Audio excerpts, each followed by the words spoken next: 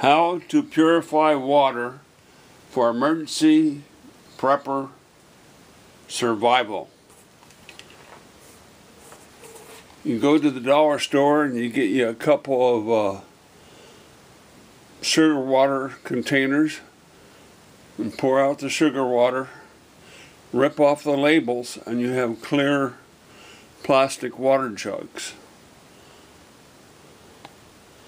At the dollar store I also bought a funnel. This is a great funnel. It has a screen in here. That's really a plus factor to have a screen. And it also unscrews. And you can put material in here like cotton balls, grass, sand, or whatever to strain the particulate matter out of the dirty water that you get out of the creek or spring that you find. So this is great, and you can make your own funnel.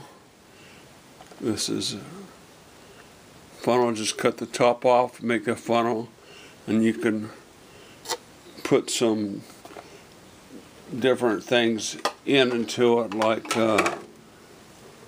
this is part of an old sheet. Well, you can make a strainer out of the old sheet. This is an old t-shirt. You can use t-shirt or handkerchief matter and put it at the bottom of your funnel, and you can have all sorts of different kinds of funnels. Here's a funnel made from a soft drink container, and you put grass in here all the way through the grass, and then you have a t-shirt at the bottom covering that, strain the particulate matter out of. Particulate matter is just crud to me. It's anything that's not water. You want to strain out of it. You can have some cotton balls that would help you filter your water. You can use some toilet paper to act as a filter. Put the toilet paper in, then put some sand in or some grass in to help filter your water.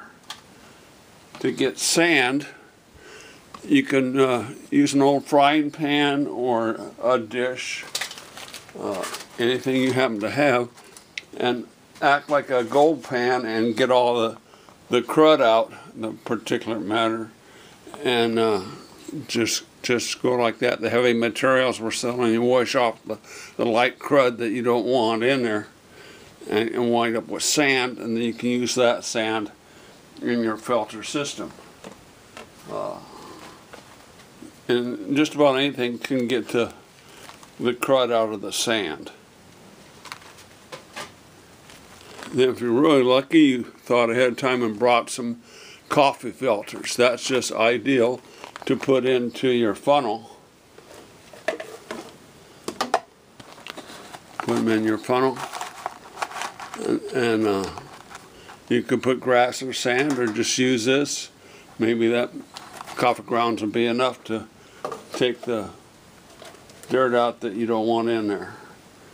Next, I got a tray here. This is a painting tray to paint with. It was $1 at the dollar store.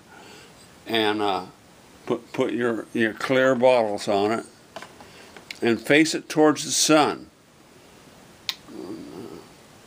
It should be in direct sunlight with ultraviolet rays for 6 hours, and that kills 3 things: viruses, diseases, and bacteria will be killed by the UV rays, the ultraviolet rays. So therefore you have pure drinking water. All you have to do is find a creek, or my secret place is a spring that comes directly out of the ground, so has very little animals and birds and various things haven't contaminated the water, but I get that water, I dug a hole right after the spring and made it deep where I could bail water out of the little hole I made.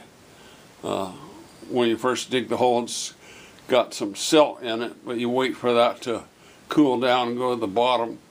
Same thing with a bucket. If you bucket some water out of a creek, you can just let it sit there for an hour and the heavier material will go to the bottom, and then you can bail out of the top of the bucket and get the clearer water, and then you strain the clearer water and put it in your bottles to get the ultraviolet rays.